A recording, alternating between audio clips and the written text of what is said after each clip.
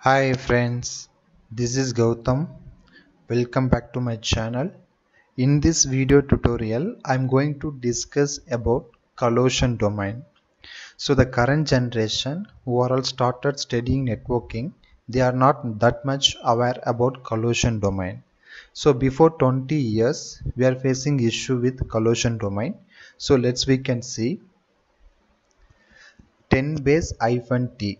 So 10 base -T is like an Ethernet port, 10 Mbps port. So if you are not aware about 10 base -T, so please go through my previous video session, Introduction to Ethernet Part 1. Then afterwards you can watch this video so you can able to understand what I am saying. Okay, so the 10 base -T standard was a big change for Ethernet. So before 10 base -T, we had an older Ethernet standards like 10 base 2 and 10 base 5. So if you are using 10 base 2 or 10 base 5, so we can use coaxial cable. So below you can see a picture of a coaxial cable. So that was used for 10 base 2 network. So all the computers were connected through one long coaxial cable. So it's like an bus topology. So we can connect all the systems serially through coaxial cable.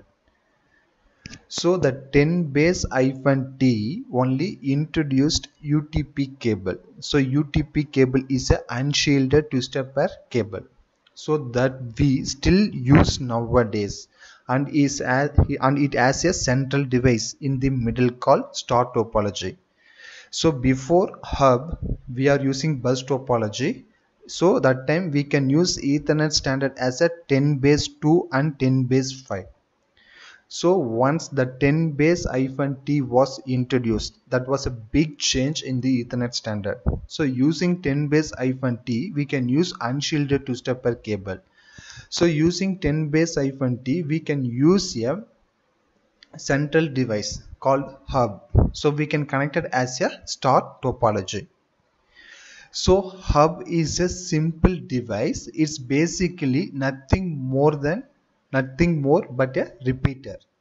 So in a hub, if one port receives an electrical signal, it will pass that electrical signal to the rest of the port. So here we can see, here I am using hub as a star topology. This is a star topology. In central device is a hub. So H3 wants to send a frame to H1. So once the frame receives the hub, it will be send that frame to all other port. So it will send the frame to H1 as well as H2, because this is an dumb device. So once receive the electrical signal on one port, it will pass that electrical signal to all other port. So that's why the frame receives on this port, it will be forward the frames to H1 as well as H2. So H1 will receive the frame and H2 will discard the frame. They don't care about that frame. So here no collision will occur. So we do have a problem when H1 and H2 both send a frame at the same time, like following situation. Here we can see, so H1 also wants to send frame to H3 and H2 also wants to send frame to H3. So the frame will comes to the hub. So the hub will forward the frame to H3. So here we can see both frame will crashes. So here the collision will be occur. So to deal with this collision, we use collision detection protocol called CSMA/CD. So the collision detection protocol we can use like carrier sense, multi-axis and collision detection. So about this protocol I already given the explanation to the previous video tutorial. So if you are not watching my previous concept, please go through my previous concept so you can come to know what is the use of carrier sense, multi-axis and collision detection. So CSMA CD is a simple protocol. So all the computers to the network will listen to see if anyone is transmitting a data. So when we want to send something and nobody is transmitting, so we can transmit a frame. So if anyone is sent, we have to listen in that network if anyone is transmitting a data or not. If no one is transmitting data, then only we have to transmit the data. So this is called off duplex. So we cannot transmit and receive at the same time. When two computers decide they can transmit, we still get a collision. So carrier sense, multi-axis and collision detection also describe how we can retransmit a frame. So this carrier sense, multi-axis and collision detection is done by computer. So our computers only using this one because hub is a dumb device, so they don't use by hub. Okay, so in this picture, since we can get collision with a hub, we can call this a collision domain. So in hub we have using 3 PC, still there is an only one collision domain. So at a time any one PC can send or receive the data, so rest of the PC should wait.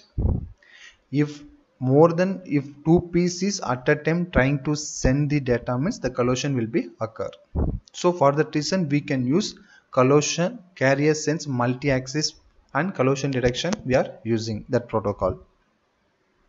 So next one, Ethernet bridge. So 10-base-T with its UTP cabling and central hub were a big improvement when compared to the coax network. But there is still we are facing issue with collision. So the more network device you add, the more collision you add.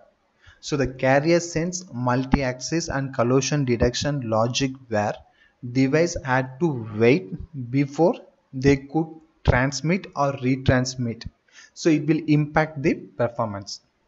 So the carrier sense, multi-axis and collision detection is used to transmit and retransmit the data. So it will impact the have to wait before they could transmit or retransmit. It will impact the performance. So if network device could somehow transmit and receive at the same time like full duplex without causing collision, so we could get a nice performance improvement.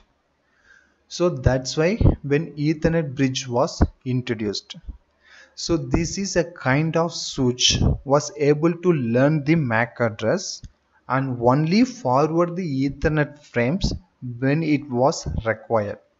It was also able to store the Ethernet frames in the memory to prevent the collision from happening. So because if you are using hub is a dumb device, so that's why the collision will be occur. But in Ethernet bridge is a kind of switch, it will learn the MAC address and stored in the table. So that's why it won't in collision domain. So at a time we can send and receive. So whenever the switch was able to learn the MAC address and only forward the Ethernet frames when it was required. So it was also able to store the Ethernet frame in a memory to prevent collision from happening. So here we can see the bridge were placed in between the hub. So here the bridge is connected between two hubs. So this is a one collision domain, this is another collision domain. So here in this collision domain, so any one PC at a time can send or receive. Same like here also, any one PC at a time can send or receive data. So for bridge have two collision domain. So the bridge would break our collision domain into two. So on each side of the bridge, collision can still occur because of hub. So each and every side of the bridge, the collision will be occur because of hub.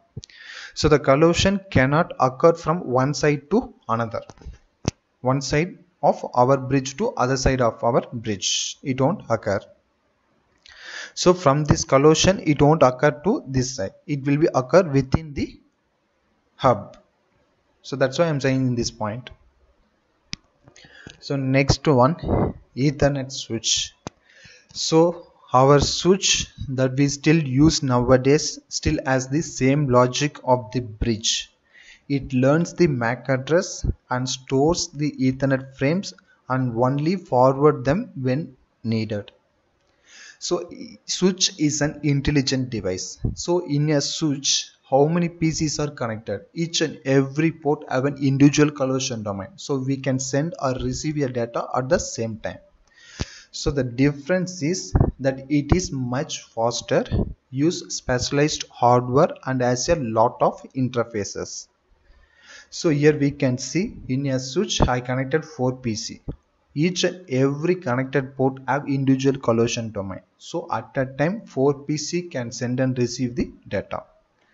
So one thing to consider is that if you connect a hub to your switch, you will still have collision. Here is an example. So here we can see in that switch one port is connected to the hub. In that hub I have 2 PC. So still here we are facing some collision domain. So collision domain will occur here. So because here we are connected hub, so 2 PCs are connected. So any one PC can send or receive. Both PC cannot send at a time. So in a switch by default carrier sense multi-axis and collision detection will be disabled. So if you are connected hub now, it should be enabled. Okay friends, so I hope you can understand the collision domain. So what is meant by collision domain? So before using switch and bridge we are using hub. So before hub we are using coaxial cable, we are connecting the device like bus topology. So after introducing the hub, that is 10-base-T standard is a big change in Ethernet standard. So using hub as a centralized device. So using hub, and also we can use UTP cable. So unshielded two-stepper cable. So in hub we are facing the collision issue. So in a hub, if you are connected 4 PCs also, at a time 1 PC can send or receive data. If more than one PC try to communicate, the collision will be occur. So after the hub we can develop bridge. So once the bridge was introduced, we can store the frame in the table. Before bridge, hub is a dumb device, nothing will be stored in that. So if one port receives an electrical signal, it will pass that electrical signal to the all other port. So in bridge we can store the frame. So whenever it requires, so through the table it will forward that frame. So after bridge we develop switch. So in switch it's like an advance when compared to the bridge. Each and every port have an individual collision domain, and at that time each and every port can send and receive the data. So I will show it to you in packet tracer. So in packet tracer I am using hub and I am using 3 PC. So PC2 10.0.0.1, here 10.0.0.2, here 10.0.0.3. So now PC0 and PC1 at a time try to ping PC2. So what will happen? We can see. I will cap. So PC0 to PC2, next one PC1 to PC2. So I put it in simulation mode. So now both PCs will send the frame to the hub. So immediately the collision will be occur. Here we can see the packet will be firing. So it's showing the collision will be happening.